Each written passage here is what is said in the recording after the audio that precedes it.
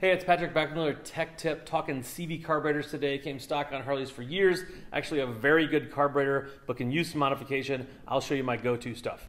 All right, DynoJet Thunder Slide kit, which I have strewn around here. Comes with a lot of good things in this kit. Mainly I like this for throttle response.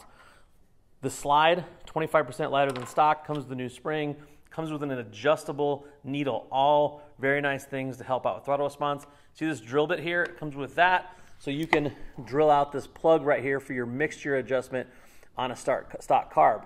But if you do drill it out, instead of having to stick a screwdriver up in there, get this little adjustment piece from CV Performance. You can adjust it by hand. You don't have to have a screwdriver. Another nice CV Performance part is this fuel inlet right here. This brass piece replaces the stock plastic one, which always breaks. And another nice little thing is this choke bracket you put right here on top of the carb. Makes it a lot easier to get to your choke.